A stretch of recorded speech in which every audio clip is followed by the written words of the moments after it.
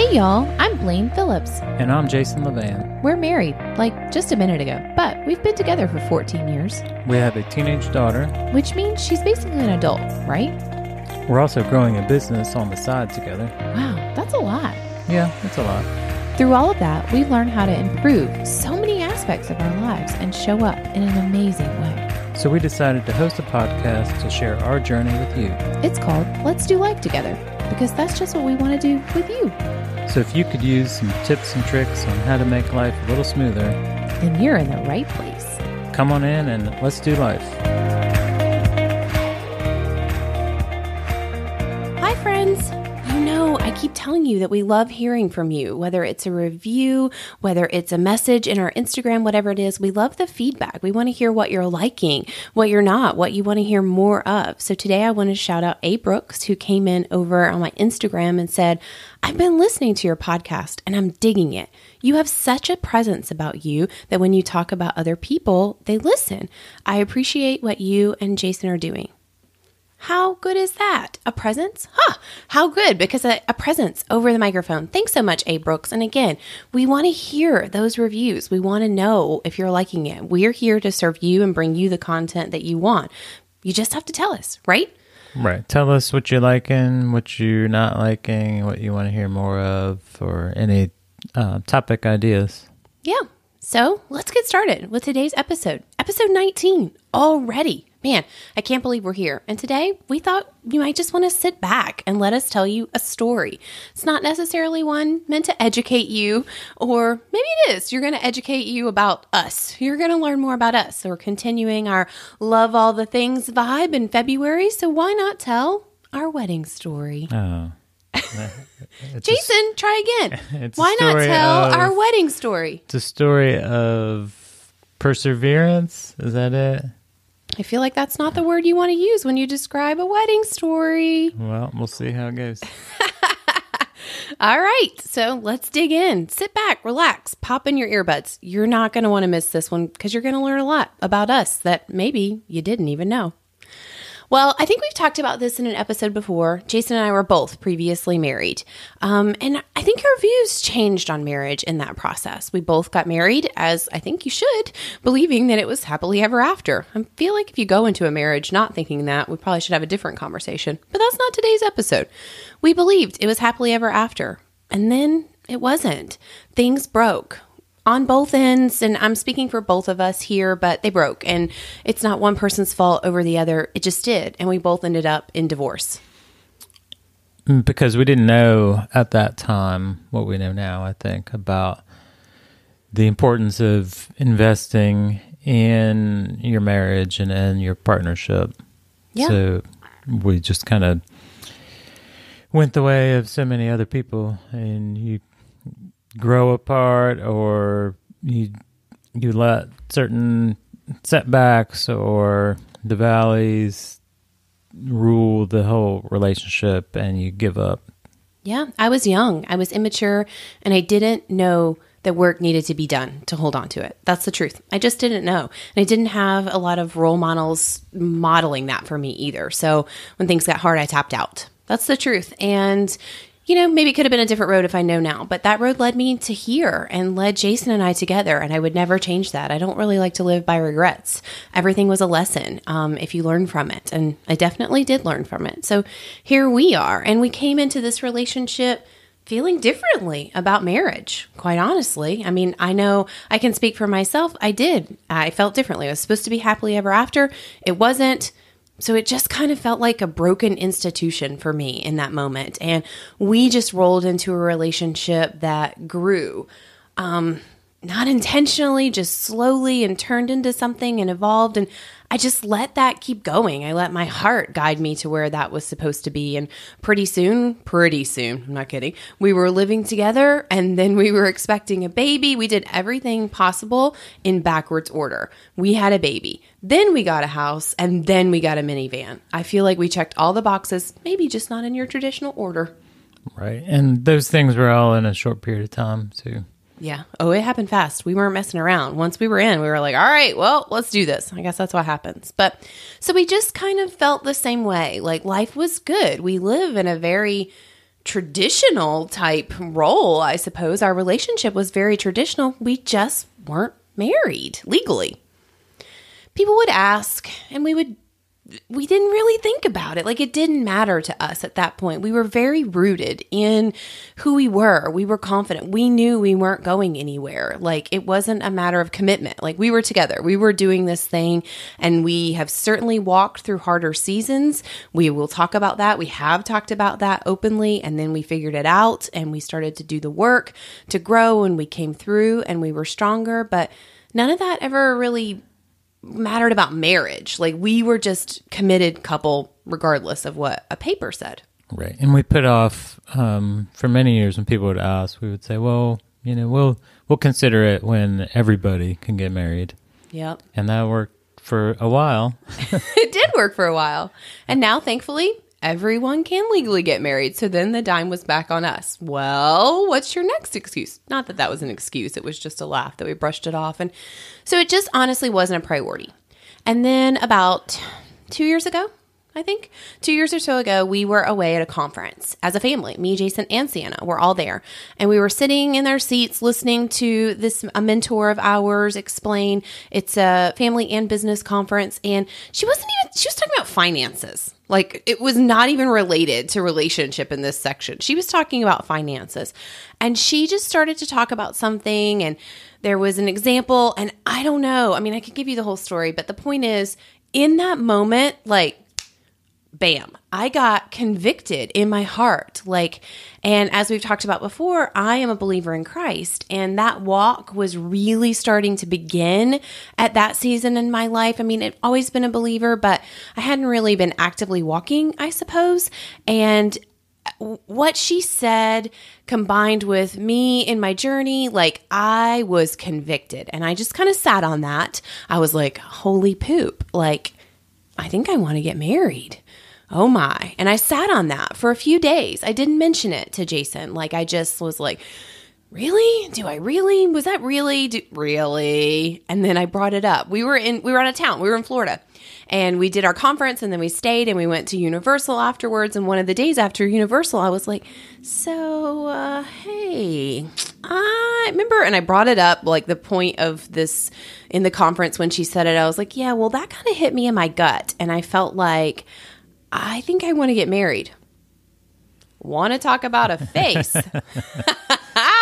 That was the face. And I still didn't. No, and he still didn't. He just looked at me, and I feel like his look said, well, that's great, honey, but I don't. He didn't say those words. It was more like, okay, what am I going to do with this? Oh, well, now the truth comes out. And he didn't. Like, he wasn't convicted. He still had the same feelings. And I couldn't be mad about that. Like, we had been on the same page for 12 years. And my heart changed in that moment. And like I said, I took some days to really digest that and make sure that it wasn't just emotion caught up in this spin of the conference or whatever. Like, no, I really was changing. And I felt like I wanted to come together in that marriage unit, not in the capacity of anyone else, but just kind of between me, Jason, and God. Like, that was where my heart was coming from. Well, as we've talked about, Jason is not a believer, and his heart didn't change, and he certainly wasn't convicted because he wanted to have a relationship with God. So there we were, and I was very open. We had a very open and honest conversation about why I was feeling that way, where I was feeling, and he just had to process that and take it in, and he didn't have the same feelings. What I wasn't going to do, though, it was just go through with that just to make you happy or just to give that to you. And I was very clear on that. Yeah. I mean, I was very clear. I knew that if I said to Jason, here we are 12 years in, like, we have a kid and a house, and we still had the minivan then, I think. Like, we had all the things. We were living a very traditional lifestyle. And this is a man who loves me and is committed to me. And I knew that if I looked at him and I said, I want to get married and I want you to marry me, he would have. He would have because I wanted that, but he wouldn't have because he wanted that. And I was very clear in that. I said, listen, my heart has changed and I came out of left field with this and I surprised you. And it came out of left field for me too. Let's not pretend. It's not like I've been plotting or anything. Like all of a sudden, bam, here I am. So I said, that's the opposite of what I want you to do. If and when we ever marry, I want it to be because you want to. And I just let it sit. So I had to come at it through my own process, and actually it's something we talked about in therapy, how to reconcile getting there for different reasons. So yours was, more religious associated, and mine definitely was not. And then just being okay with the two of us reaching the same spot, but for totally different reasons and ways. Yeah. Now, am I going to pretend that it was always easy? No. We attended 2 weddings that year, both of Jason's best friends from high school who had both vowed to never marry either. Right. So 2 old guys getting married where we're, close to them. And those are very different as well. Different reasons, different ways that they got there. Yeah, but they got there and we attended and I was like, oh, jeepers. All right. Extra tears for the wedding. But again, I wasn't going to force him. And because my heart was there, I honestly, truth, hand to heart, did not believe Jason's heart would ever change on this topic. I didn't. I was just, and I mean, I love him. I wasn't going anywhere. We weren't going to break up. I wasn't going to break up. That sounds so funny. Like, what is that? Is that even, are we dating? What's happening? Like, we weren't going to not be together anymore because we weren't living married. But it was on my heart. It was there. It hung out. Are you sitting down? Because I'm not even kidding. 15 months. 15 months went by. That is almost a year and a half. And I'm telling you, Sienna, our daughter, actually looked at me one day and said, Mommy, if that's a dream of yours, you're probably going to need to go ahead and let that one go. She must get that from me. Yeah. Oh, boy. And I guess I did. Rip that Band-Aid off. Yeah, rip the Band-Aid off. And I mean, I pretty much did. I'd be lying if I didn't say it was still lingering in my heart and certain moments came up and I was like, all right. But it was there. We were happy. We were still doing our life. Fast forward 15 months. We are away on a trip in Mexico. Well, so to back up a little bit. Oh, we're backing up. All right. So you had always had this fairy tale wedding and fairy tale engagement proposal in your mind. We've covered I'm a hopeless romantic. Yes. But so for your first wedding, you did not have those things. I did not. So the pressure was on at that point. Once I decided, okay, we're going to do this, the pressure is then on to try to fulfill that fairy tale. Was it? Was it pressure? Did you feel pressure? You never said that. Oh, yeah. Huh. All right. Yeah, I am definitely a hopeless romantic. I love all the sappy movies. We've talked about how I cry at them. And I don't know, I just have the little girl fairy tales. And it didn't happen that way the first time. Jason did kind of have that scenario. He had the big wedding and all the things and the whatever. But I don't know. I don't know about it being fairy tale. But I guess he had pressure. So here we are. We're in Mexico. We're away on a trip. And it's our last day. I can't even get ready because we are going serious, full on story now. Like this story has so many layers. It's not even funny. And you're not like, oh man. So we have this where were we at?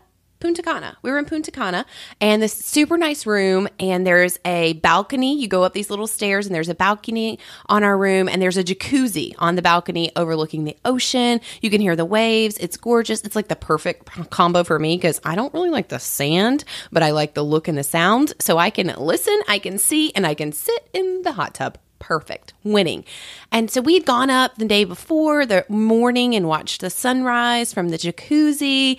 And so Jason's like, I think we should finish it out up here tomorrow. Like our flight was at like 10 or something. We were leaving that day. And so we're like, okay, we'll set the alarm. We'll get up. We'll order mimosa room service and we'll see the sunrise and we'll finish out our vacation strong from the jacuzzi. It'll be perfect. Yes. Okay. He had me at mimosa. And I didn't even mind setting a sunrise alarm on the last day of vacation because he had me at mimosa. So it's like, It's like 15 minutes before the alarm's set to go off, right? And we're laying in our bed and we're both asleep. And then all of a sudden you hear this like clang, clang, clang, clang, clang, clang, clang. Like, It's like, yeah, like above us. We wake up and we're just both laying there, like not moving, frozen in our beds, and you can hear it. It's definitely on our roof. Like, it's definitely some kind of creature. definitely loud. They're like having a jacuzzi party. It was monkeys. That's what it was. It was live monkeys having our mimosa jacuzzi party like 15 minutes before I'm supposed to go up. And you hear them like getting down up there. Like, I don't know what they're doing. They're just having fun. And then you hear them like scurry on down the way and going down to someone else's balcony. So we're laying there. Then the alarm goes off and I'm like, are we still supposed to go up there? Are they still up there? I mean, it was quiet. It had been quiet for a few minutes, but I'm going to tell you, I was reluctant. And he's like, yeah, yes, let's go on up. It's our last day. I'm like, all right, brother. All right. So we go up. We're in the jacuzzi. We're finishing. As we've covered, Jason's not much of a romantic kind of guy. I think we've covered that. So we've done our jacuzzi time. The sun has risen.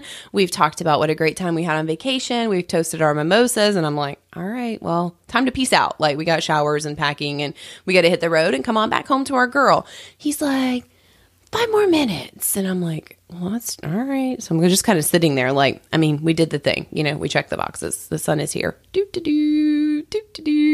What were you doing? Were you just trying to figure it out? Just trying to figure it out. Because I was somewhat winging it, not trying to script it. So trying to be genuine as possible.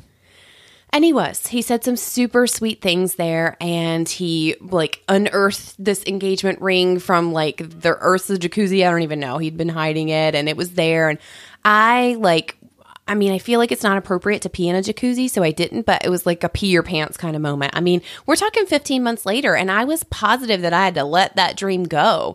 And here we were. We've been together for 13 years and done all the things, and he said some really sweet things, and he had this beautiful ring, and there we were, monkey free, and he was proposing.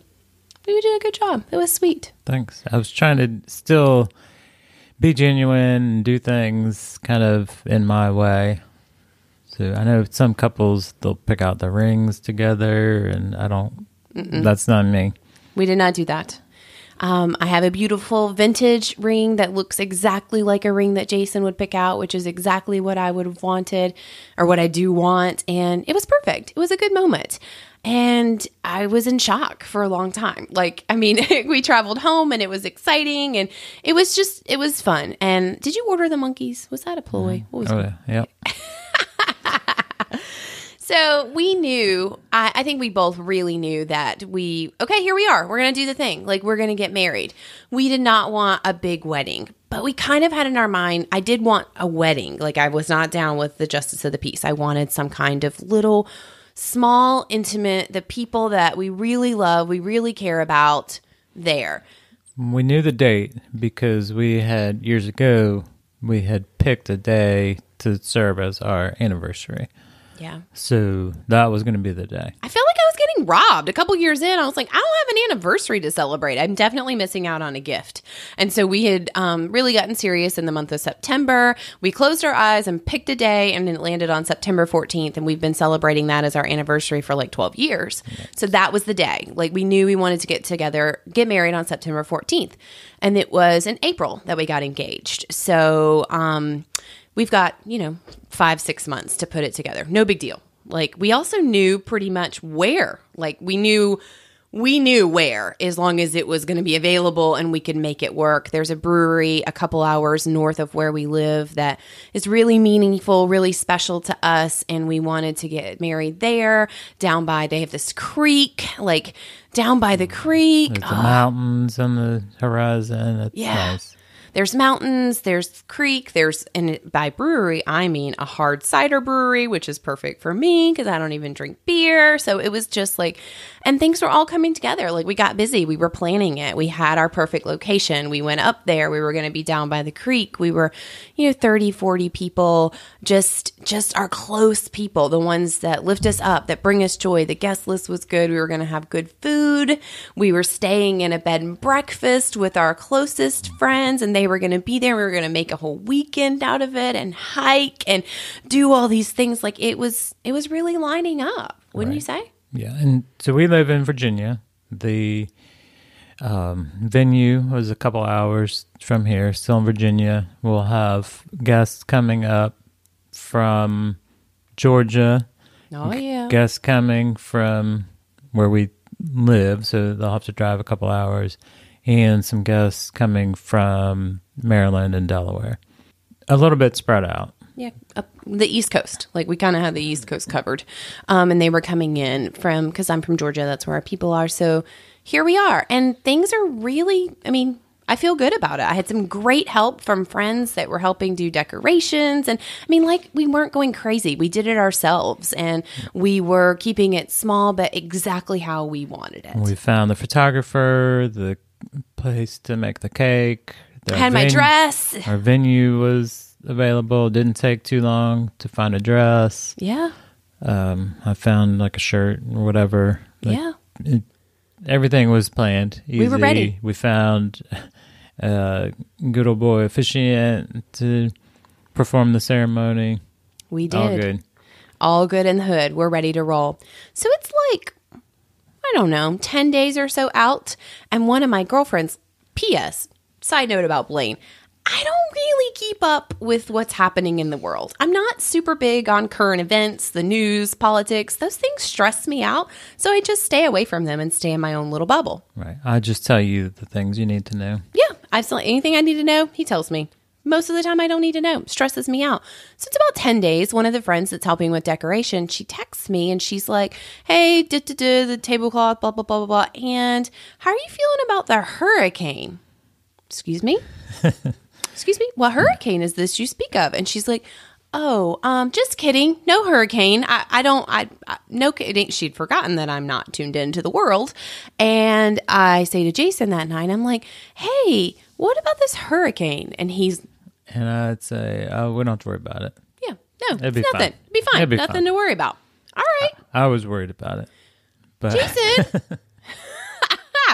Well, turns out for good reason he was worried. As the days go closer and closer, the hurricane gets closer and closer. And it's such a crazy thing because technology is wonderful and we get all these advance notices, but it's at the end of the day, it's still Mother Nature and we don't know. But all of these track patterns, what's it called? I don't know, the plotting, like where they plot it, the models.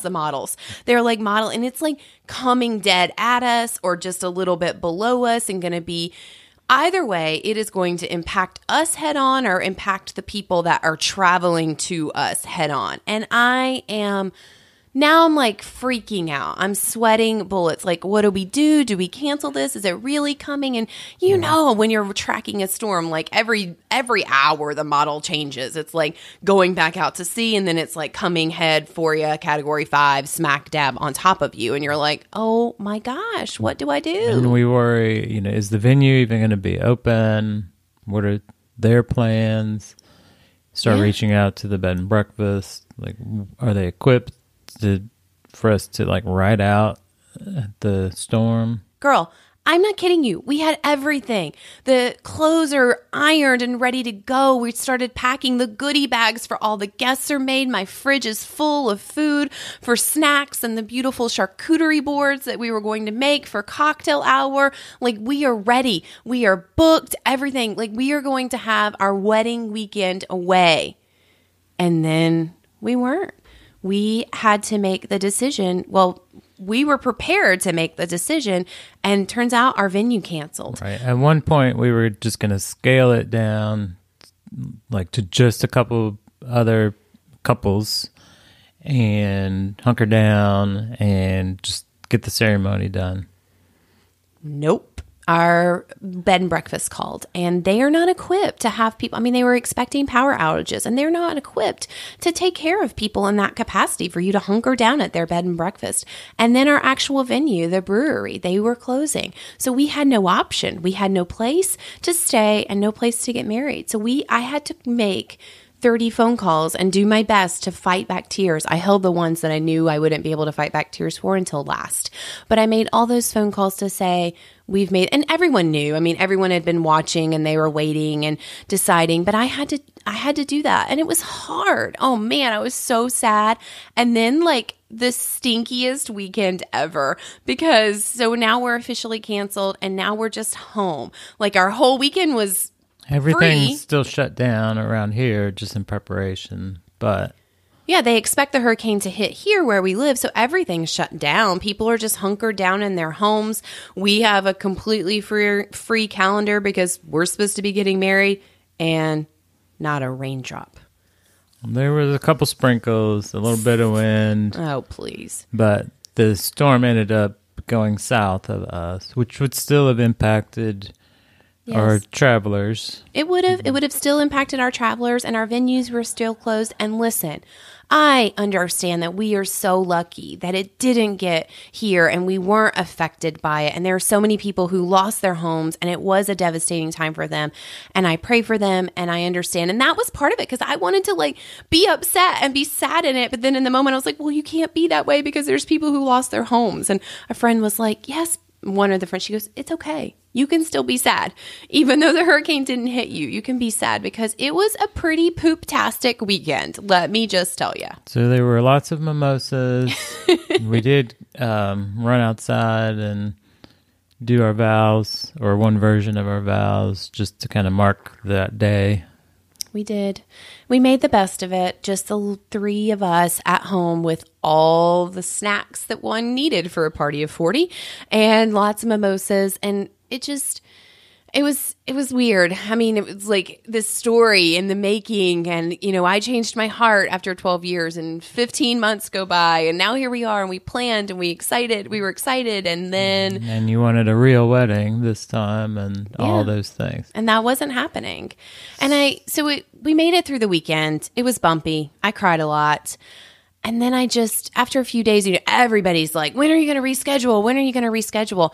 And I just looked at Jason, and I kind of felt like we were on the same page, but I just said, I don't have the heart to do it again. I just didn't. I mean, that my heart to want to marry Jason didn't change, but to plan another wedding and to go through all the things, I didn't have the heart to do that again. I just didn't. I didn't want to. And I think you agreed, wouldn't you? Yeah. And then the decision was, all right, do we wait a year so that our piece of paper has the date that we want? Or do we just decide, okay, let's do the official marriage stuff and still just celebrate on our day? Yeah. So let me backtrack for a second. We picked one of our dear friends. We asked him if he would marry us, if he would officiate our wedding. And he agreed. He was going to come from Savannah, Georgia, and do that for us. But then we found out there's some weird, like wonky Virginia laws where you have to be a Virginia resident to do it. So he was not going to be able to do it. So we had to find an officiant that would actually like perform the legal ceremony for us. So we'd worked that out. We'd found him. He was a local to the area where we were going to get married. We were going to go over that morning of our actual wedding day, let him legally do it. But then our friend was still going to officiate our ceremony. We would already be legally married, but our friend who we wanted there the whole time was going to do our ceremony.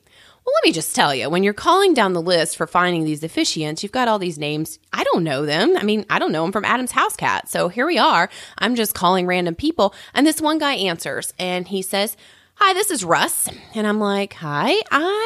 I said, "I'm looking for someone to marry me." That's what I said over the phone. He goes, "Well, I'm not available, but I got a buddy down the street that might be looking for a new wife." And I was like, yes, you are my guy.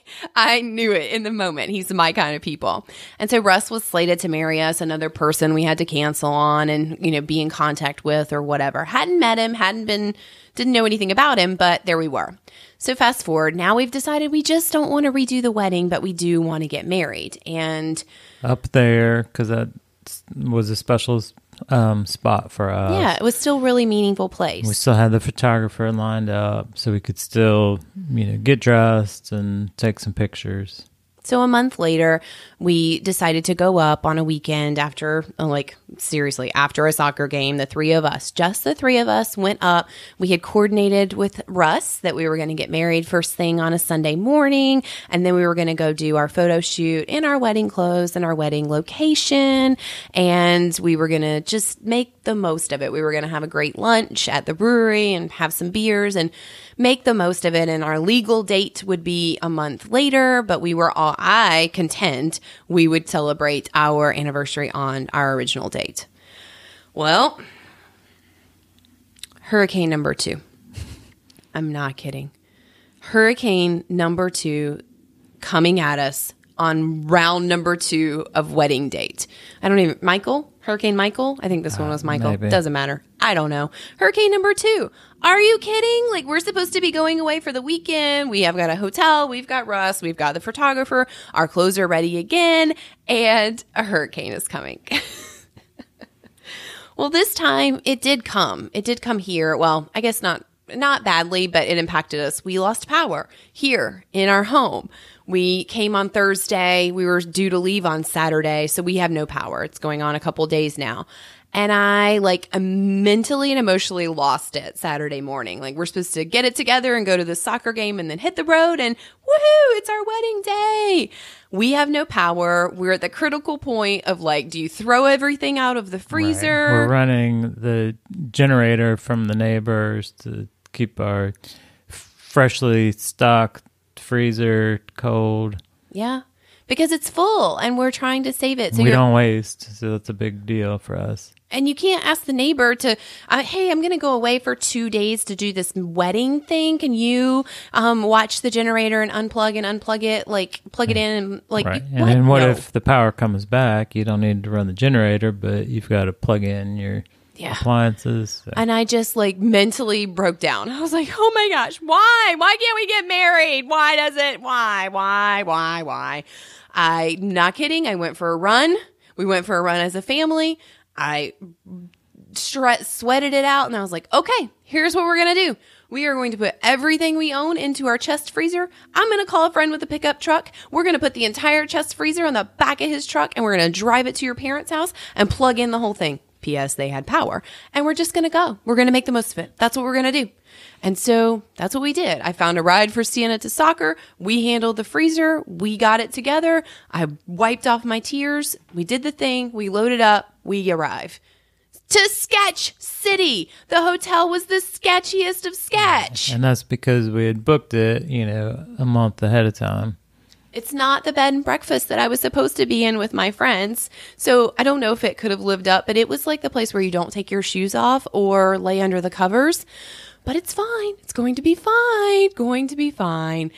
We sleep. We get up the next morning. We are getting married at 9 a.m., people. It is exciting. We are going to meet Russ. You're booked with Russ. I'm booked with Russ at 9 a.m., followed by 10 a.m. photographer shoot. So we get up. I do my best. My friend was supposed to do my makeup, but, no one's there. So I'm doing my best with my hair and my makeup, and I'm excited, and I'm just really trying to turn over a good leaf here after hurricane number 2, and nothing is panning out. But we're all together. Sienna's beautiful. Jason is so handsome. I'm ready. We drive. We arrive at Russ's 9 a.m. on the dot. Actually, 8:50. Right. Russ's means his little shop on the side of the road. So it's the Apple Shed. Mm-hmm. That's what it's called. Completely shack. Should be red shack on this side of the road. A retail shop. Yes, but it's fine. Guess who's not there? Russ. Guess there was no sign of life. Russ is not there. I call Russ. Russ does not answer. I text Russ. Russ does not answer. We're scheduled with the photographer for 9:30, 10. So we had to... It's 30 minutes away. So we had to just sit there and wait and decide, all right, we just have to go to the photographer. And I'm doing my very best not to cry because I have makeup and here we are. Like I'm supposed to be married and I'm not married and I can't get married. I'm never getting married. Never getting married. So we give up ship at 9:30 and we drive to the photographer. We arrive. I held it together. I did not cry. Torrential downpour ensues. It begins to rain. As soon as we pull up, it starts pouring down rain. The temperature drops. It's like 42 degrees and pouring rain. And we're supposed to take these pictures outside by our beautiful creekside, should have been wedding location. Things are looking really good. They're really good right now. Like, I feel like it was totally appropriate that I should have been drinking, but I wasn't. We made the most of it. We got some umbrellas out. We took some shots with umbrellas, and thankfully it did stop. The rain tapered off. It didn't get warmer, but the rain stopped. It was cold. It was cold. Sienna and I in our sleeveless dresses, our teeth were chattering, but we made the most of it. We got some beautiful images. Still not married, P.S., right. But our plan at that point was we'll do the photo shoot, and then we'll start calling around and seeing if somebody else can do the paperwork. Right. Somebody just find me. Somebody sign my paper. But we did it. We had beautiful pictures. We had a nice lunch. And Russ calls. Russ is ready. Russ is like, oh, yeah. I had you guys down for 11. Oh, Russ. But we did. Okay, Russ, we're going to drive back across town because we are doing the thing today. We are doing it. We are ready for you. So we arrive to the Apple Shed, read Shack, but Apple Shed on the side of the road, and Russ is there, and he looks in true Russ fashion. And so we go up to the counter. I'm not kidding, where the cash register is, and then a customer comes. She wants to buy some apples. Russ says, please hold, and he assists her with the apples, and did she want to make a pie, or was she going to be frying them? And he helps her find the best kind of apples for frying, and then she said she'd also like to get a pumpkin. Remember, it's October. He said, that's fine. Why don't you go on out there and find you a pumpkin, and I'll be out there in a couple minutes. I'm just going to marry them real quick, like. All right. And he does. She goes outside, doesn't blink an eye, goes outside to find her pumpkin. Russ goes behind the cash register. He's like, so you guys have your paper? He was like, so you're good? And you're good? All right, we're good. He didn't have us sign anything. We were like, all right, you can kiss. All right. Well, I'm going to go help the lady with her pumpkin. You guys have a great day. We left feeling, what was your percentage? It was 75%. I think yeah. I felt we were 75% married. Maybe. We felt like it was a 75% chance we were legally married. But right. We'd have to just wait and see at that point. We had to wait and see if the paperwork got mailed in and if we received a copy, because it couldn't have got any better or worse. I'm not sure at that moment, but I was all done. I had no more mental capacity for anything else. So we got the lady her pumpkin, her apples fried, and we got married. Woo! Here we go. But sure enough, a week later, in the mail came our marriage certificate. Sooner than expected. Yeah, here we are. So we were 100% official a week later. We are 100% married, baby, after 14 years and a couple different hurricanes and weddings and minds changing. You, me, and Russ and Sienna did the thing. How do you feel? Do you feel married? I do, yeah. Actually, I will say it does. It felt different from the engagement on things were just a little bit different. Good different. I was like, wait, what kind of different? But throughout each step, people kept, which I don't think was very kind, but they're like, is the universe trying to tell you something? I know. Multiple people. Is this a sign? Are these signs? And my perspective, and it's easy to kind of go along with that. My perspective was, well, we're strong enough to get through these obstacles, and it'll just make us stronger.